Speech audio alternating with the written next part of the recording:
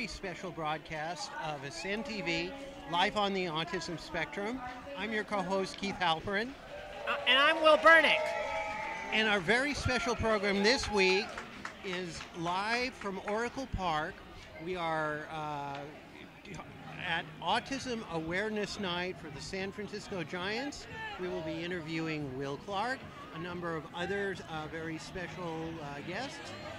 But before we do, what I'd like to always ask this, Will, what's with your shirt today? This shirt is my Giants.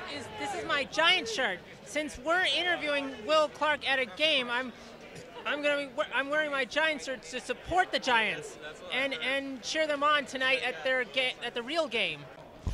We are here today at San Francisco Giants Oracle Park, where it's Autism Awareness Night, and we are standing right here with Ella Clark, Will Clark's daughter. How are you today, and how are things going? I'm great. I'm having so much fun. The weather is beautiful. It's an amazing day, and we're here at the Autism Awareness event, so it's going really great. Great, wonderful. So I'm Wesley Lamb here with AASCENTV, and we are here with Trey, Will Clark's son. So Trey, what do you love the most about Autism Awareness Night here in Oracle Park in San Francisco? Well, I think I like to come here because we get to talk about Giants baseball a lot, and we get to tell stories about Dad and stuff like that, and supporting autism awareness yearly, and we're getting ready for a Giants win all the time. How are the San Francisco Giants been helping people on the autism spectrum, such as partnerships and donations? Well, I think, something. I think, but I think I think the Giants have been doing a really great job with helping kids with disabilities, not just autism in general. It's just other disabilities in general, like cancer, mental health, and something like that, and raising awareness. And I think I appreciate the work that the Giants have done lately, and thank you.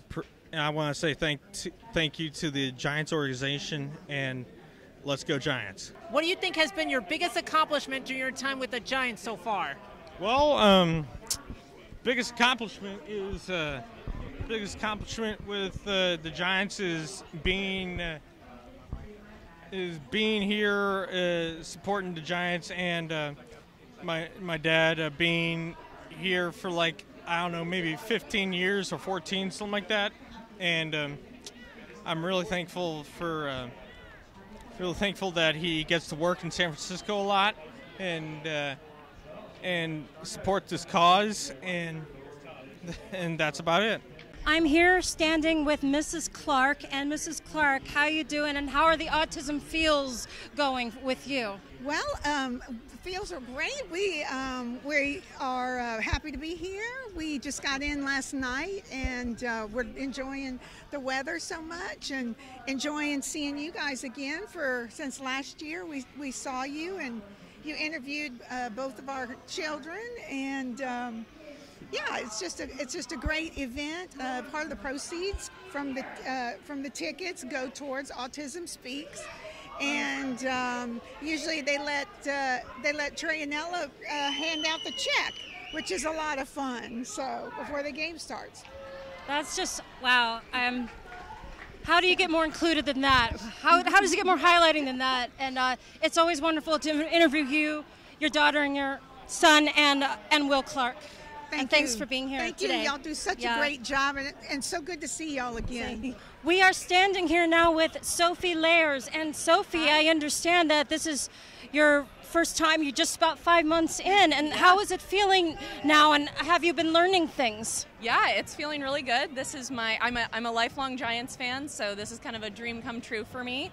My mom actually was a speech therapist for 40 years, and she worked at an inclusive preschool for 10 of those years. So I got a lot of experience volunteering with this community. So this just really brings it to light for me and means a lot. Yeah. That's great. And And would we agree to say that, you know, we understand the language of autism people and that they're like the new, how would you say? Sorry. No. But you know what I mean. Yeah. It's, if we're still going, I mean, it's a beautiful, it's a beautiful language. I think it's a language that a lot of different people need to learn. But also on the community's end, I think it's an opportunity for you guys to educate others as well. Exactly, and it's not necessarily that we just want those who are, you know, not autistic or neurotypical. It's like we're not trying to make them like us, you know, or so, but we want them to understand us and not make us exactly, you know, try to function like them, because we're all generally different anyways. All of us are, no matter what your background. We all have different jobs, we all have different voices, and Absolutely. so, and more importantly, like, well, all importantly, inclusion or so. Yep. 100%. Yeah. And I'd say over half the world now positively understands that, and we just stick to that kind of group. And that is because of the work that you guys are doing and continuing to do. So thank you. I say keep it going. Thanks. Yeah. Oh, thank you, Sophie. Yeah. Nice talking to you. Yes, you as well. Yeah. All right, so here we are out here at the 15th annual Autism Night, and the San Francisco Giants are sponsoring it. It benefits all the autistic community here in the Bay Area, especially Autism Speaks and Innova. And I got some of my friends here that have been here for a long time. So y'all fire away. What you got going on? Hi, what, other than spring training, how often do you practice or train during the off season? During the off season, we trained pretty much every day after January 1st. So leading up to spring training, we were practicing for about 2 months before the season started. And if you could play in a different position on the team, what would it be?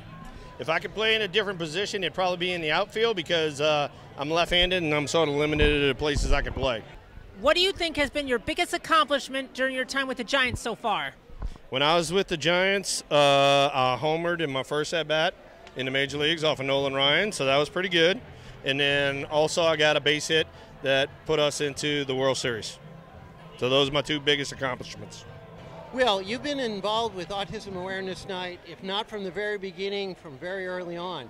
Over the last 15 years, how have you noticed changes? Well, the big part about the change is the number of people affected. You know, when my wife and I first got started, it wasn't as many people, you know, with autism. Now, pretty much everybody, you know, throughout the country is affected in some form or another from autism. So it has become a big, big cause.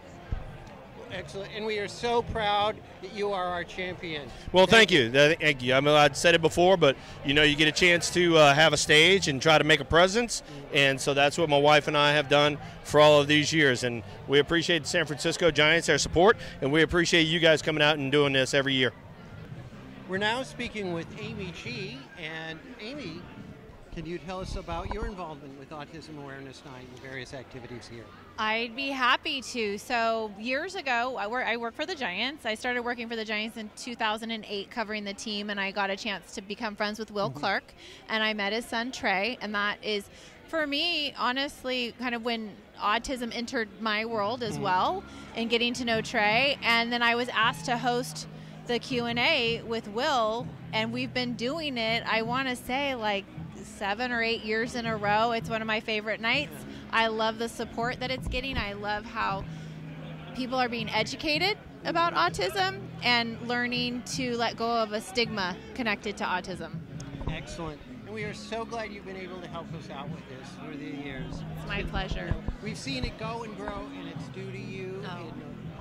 It's the Giants and it's Will. I just facilitate and ask questions, but it is a pleasure to be here. Thank you. Thank you. All right, so Amy, the San Francisco Giants has held their Autism Awareness Night for 15 years now. How do you got first involved into Autism Awareness Night? So I was fortunate enough to join the Giants and covering the Giants for NBC in 2008. And that is when I first met Will Clark, and he was one of my favorite players growing up in the Bay Area. And then all of a sudden I got to work with him, and I met his son Trey, who is autistic, and I was then asked to be involved in Autism Awareness Night and interview Will because we worked together and he knew me, and it was a good fit, and I was super excited to be able to be part of this great night. what was your favorite theme night so far during home games in the 2023 Giants season so far? Oh my gosh, you're putting me on the spot because I don't cover the games anymore, so I don't come very often. But I mean, I think it has to be Autism Awareness Night, don't you think? That's the best night of the year. And what was your favorite SF Giants moment or favorite Giant World Series moment? So I'm actually wearing the 2010 World Series ring, and so I'll pick that as my favorite World Series of the three because it was the first and so exciting because it was new. My favorite moment as a reporter covering the Giants was in 2009. I got to interview, just like you're interviewing me, I got to interview Jonathan Sanchez, who threw a no-hitter. We now have the pleasure of speaking with Greg Guinasso, who's been very much involved in planning this event. Greg, can you tell us a little bit about how you got involved in this and, you know, all of the stuff that you did to help make this wonderful event happen?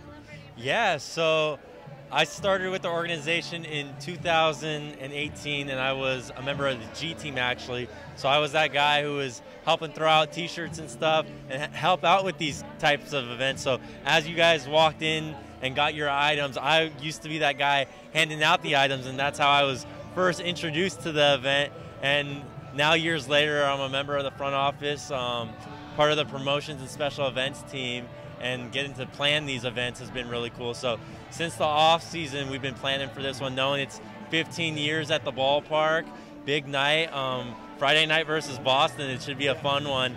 And really all off season, we've been planning not only for this Triples Alley event, but the night at large. So we have the giveaway up in 334 with the t-shirts, the field ceremony later tonight, and a couple things on the board throughout the game. So excellent. It sounds like there are a lot of special things that you had to do for this very special event.